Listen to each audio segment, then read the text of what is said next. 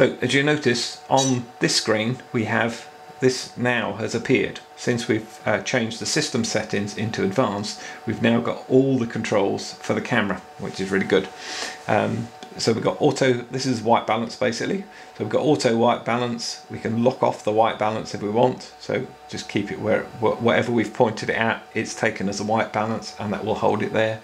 You can set it at cloudy if you like. If you notice it's changing the actual color, that's what the white balance does. If you don't know about white balance, then there's loads of stuff on the web, or I might actually do one if I get some requests for it, just to actually run through how I run this. But basically there's different settings that will adjust the white balance, so adjust the base color of what you're filming in. Normally most people have it on auto, but that doesn't always work every time. If you're on a bright sunny day, I shoot on sunny. If I'm shooting cloudy, I shoot on cloudy, because it's not going to change during my flight. Then we move on to a major adjustment as far as I'm concerned. We come over, we press this bottom one here, as you saw, and it comes up with auto, so that's auto exposure. And if I press that, I now go on to manual exposure. Now this drops to where it was, what it had more or less on auto. So the ISO was 300, and we can now up the shutter speed basically. So this is the shutter speed down here, but if I want to brighten up, I can brighten it up with including the ISOs. And now if I drop the shutter speed back down again, it's going to brighten it right up. So you've got total control here. The aperture is fixed on this one, so anyone that's really into cameras and everything, you can't alter the aperture, but you can alter the ISOs and the shutter speed as well. Keep your shutter speed as low as possible as far as I'm concerned. That tends to give me better filming, and if I was saying, I would say that was about right for where we are, just looking in here. So you've got those advanced things to go between taking video and still shots. There's just a little slider here, so if I do that, it will drop over onto stills. There we go. And again, we could alter the shutter speed for that and everything, whatever we want to alter. Tell you what, just for this, I will just put it back onto auto, and then go back into white balance. We'll stick that back on auto, and as you can see, it's gradually adjusting up. If you want to clear all this clutter at any time, just double click your screen, and then you get a lovely clear screen. You don't get anything up here if you're in stills on this point here. If I go back to video, I can just show you the difference. You'll get what video it's set on, and we can alter this in a second, so just be aware of that.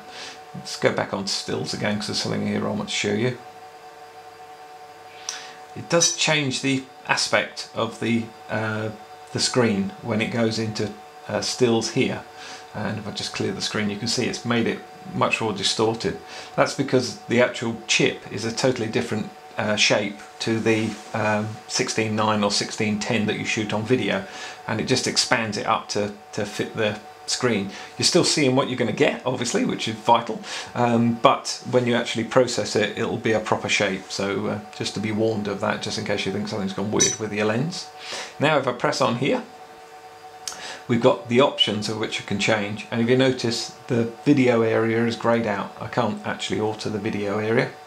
We got the audio switch. I mean, I never bother with having audio on any of my quads because when they're flying they make so much noise, it's not worth it as far as I'm concerned, not something that interests me.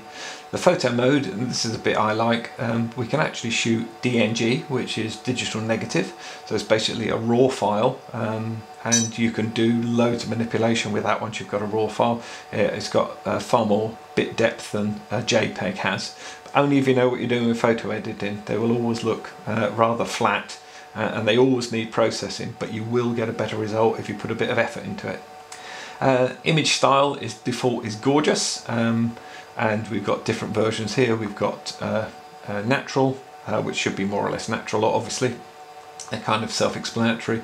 Raw again is a raw format, so it will come out flat again. You would definitely need to process, it would definitely need contrast, but you get a wider gamut with it, so it's good if you know what you're doing with video editing.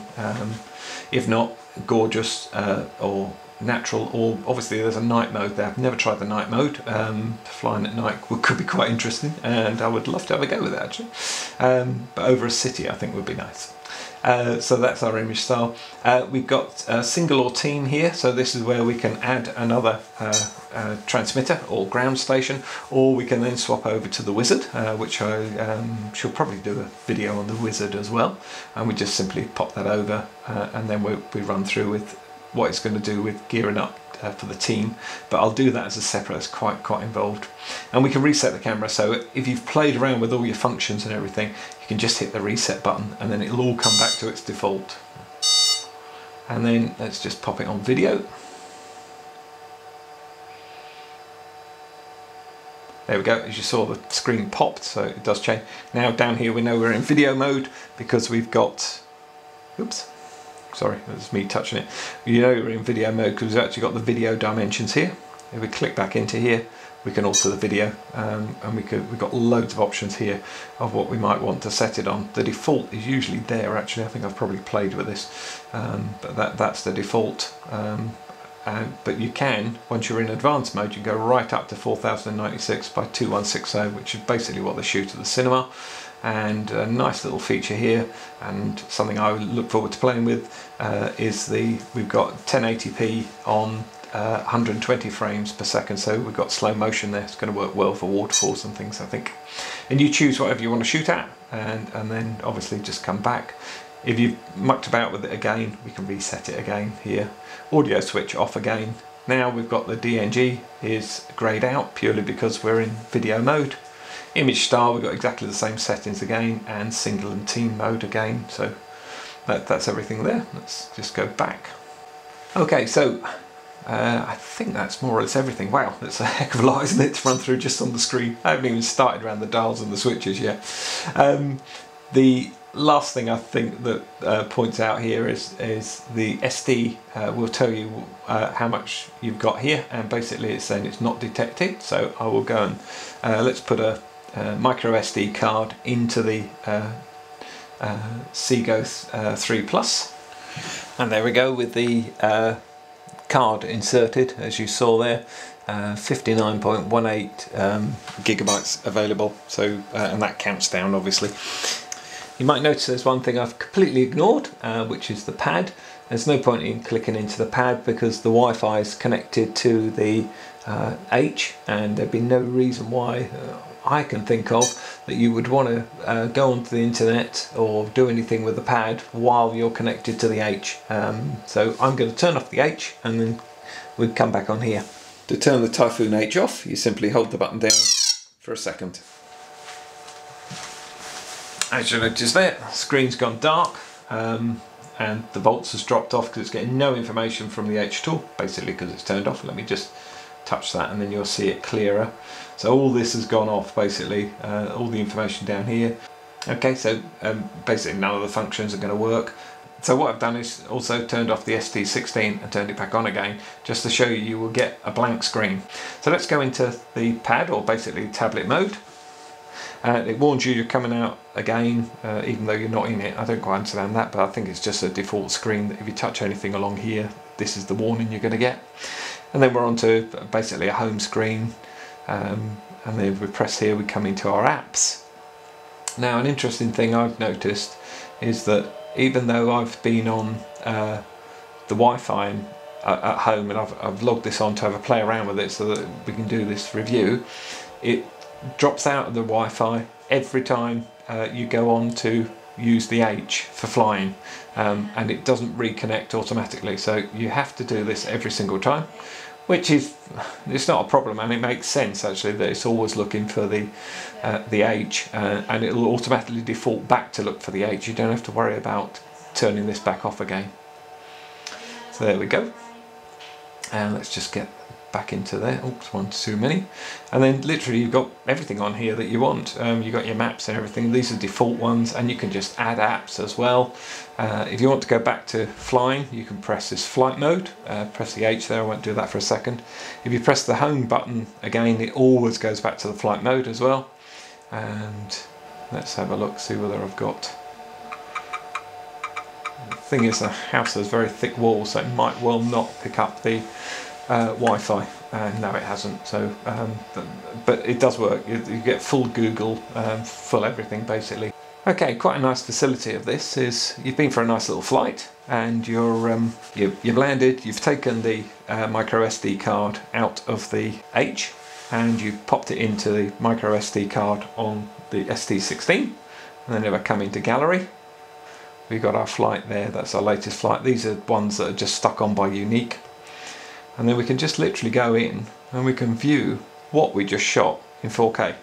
Obviously it's only coming out at 720p, sorry, but we can actually, and we can scan through, and there's actually software on here that you can edit and adjust things. So you know, you've got quite a handy sort of little thing, I think. I mean, that's lovely to be able to see it at this quality. You could just check anything straight away before you even left. The other thing, of course, you can do is you can then, if you use the included software or download an app that you're familiar with, you could edit it and then upload it if you wanted to, or email it to a friend or something or other. So you've got lots of facilities here. It is a full working tablet. Oh, one interesting point in here is, if I just go back to where we were playing, you can't zoom the image. I know on some videos you can't zoom anyway, but on anything in the tablet it doesn't have a zoom screen basically. It's a touch screen but not a zoom screen. And like I say, if ever you want to come back to flight mode, you just simply press the home one, and there we are.